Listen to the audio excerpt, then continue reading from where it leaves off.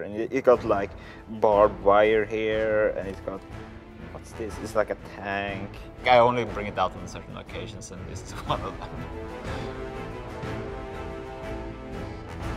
The supply system in No Step Back is one of the largest comprehensive reworks of core systems that we've done in a very long time.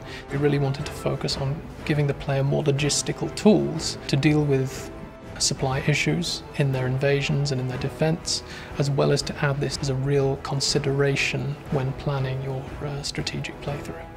The supply system previously used to be like on the state level, and it kind of traveled abstractly to your guys. It was somewhat easy to not care that much about supplies, but now we have province by province railways. You would like drag, like, I'm gonna have a railway from point A to point B, and you're gonna build a railway like that. And you can like supply your troops via the river, which was like really important for certain cities in Second World War.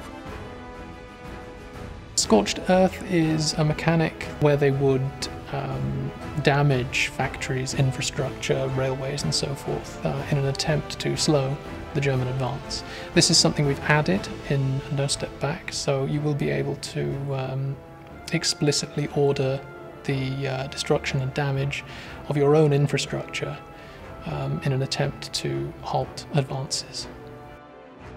So you can use that to destroy the rails that we talk about, and then you can like slow them down, retreat to a more defensible position. So it's kind of a way to make defensive warfare a bit more dynamic than it was before. But that also comes with the caveat, like, you don't want to scorch the earth and accidentally cut off your own troops, so you have to be a bit smart about it.